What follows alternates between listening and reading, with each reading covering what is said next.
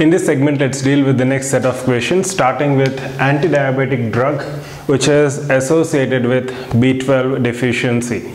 So if you look into the adverse effects or the drawbacks of using metformin, in certain patients who are using metformin, there can be B12 deficiency due to n number of reasons, which we'll go through now. So metformin, a bigonide, acts by decreasing the hepatic glucose output in fasting state. Initiation of metformin therapy can cause GI disturbances, which can be reduced by starting a low-dose therapy and then gradually increasing. Metformin is also reported as a pharmacological cause of B12 deficiency. It's estimated that 10 to 30% of patients undergoing metformin therapy develop evidences of vitamin B12 deficiency, and another study has shown 22% prevalence of B12 deficiency in type 2 diabetes mellitus patients on metformin therapy. And the responsible mechanism for B12 deficiency in metformin users has been controversial, but there are n number of probable mechanisms through which there can be B12 deficiency. One is competitive inhibition or inactivation of cobalamin absorption, alterations in intrinsic factor levels, bacterial flora, GI motility, interaction with tubulin endocytic receptor, etc. So these mechanisms have been implicated as a probable pharmacological cause of B12 deficiency in patients on metformin, right? Now let's move on to the next one, Witchostrad, the classic which we have discussed n number of times in our e-classes as well. So Witchostrad, over 150 years ago, a German pathologist, Rudolf Virchow, postulated that thrombus formation and propagation resulted from abnormalities in three key areas, as you can see: blood flow, vessel wall, blood components. So these three factors are known as Witchostrad. So as you can see, hypercoagulable state, circulatory stasis, and vascular wall injury, right? So these are the components of Witchostrad. Now moving on to ossifying fibroma radiographic features. I guess there was a question on the same. So ossifying fibroma is a rare benign fibro-osseous neoplasm of jaw characterized by substitution of normal bone by fibrous tissues and newly formed calcified products such as bone, cementum, or a combination of both bone and cementum.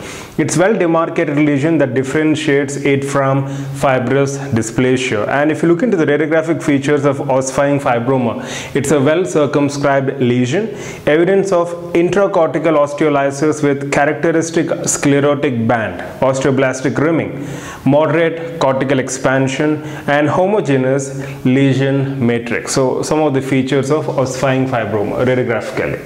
Now moving on to patent fissure sealants generations. Fourth generation, fluoride releasing.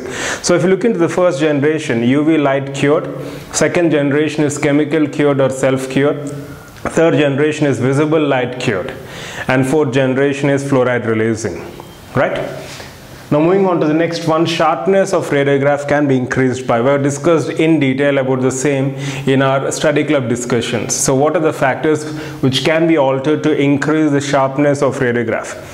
So sharpness measures how well a boundary between two areas of differing radiodensity is revealed. So that's sharpness is all about.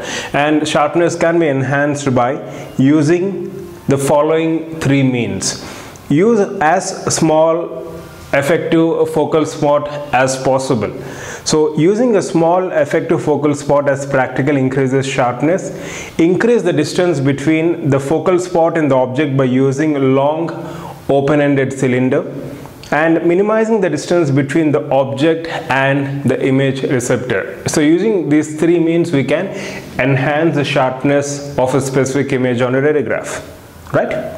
Now, moving on to the next one, Young's formula regarding a dosage, drug dosage. So Young's formula helps us to calculate the child dose, and as you can see, that's the formula we have for calculating child dose, which is equal to adult dose into age in years by age plus 12, which gives the child dose, right? So that's Young's formula.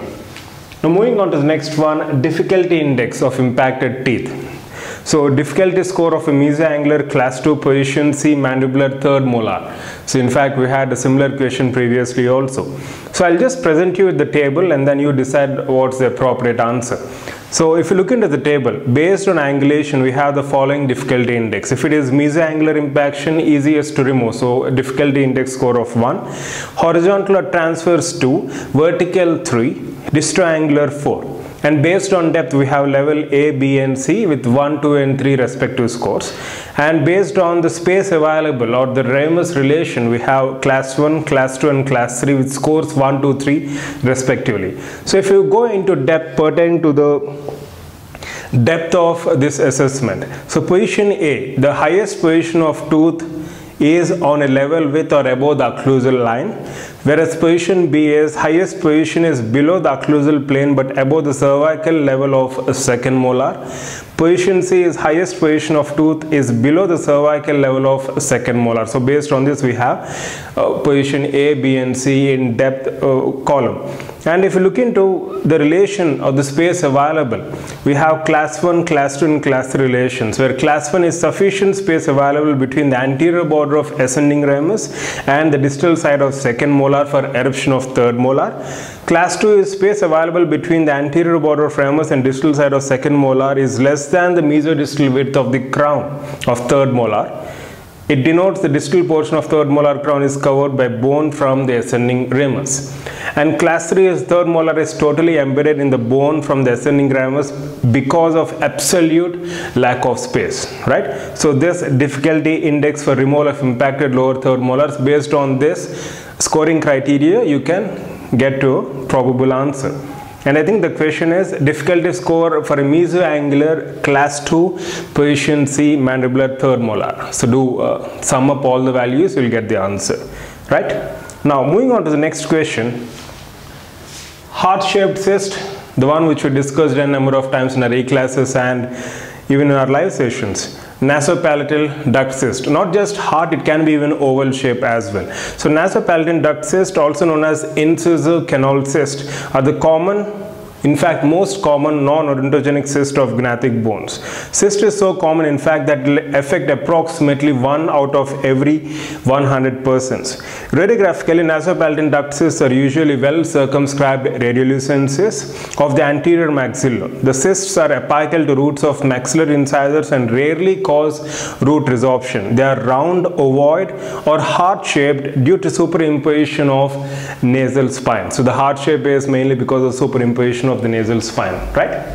Now moving on to the next penultimate topic, PDL traction. So ligament traction is assisted by which of the following cells? Fibroblasts, osteoblasts, odontoblasts. If you look into the theories of tooth eruption, we have something called as periodontal ligament traction theory, which states that eruptive forces reside in the dental follicle periodontal ligament complex. Formation and renewal of PDL has been considered a factor in tooth eruption because of traction power that fibroblasts have.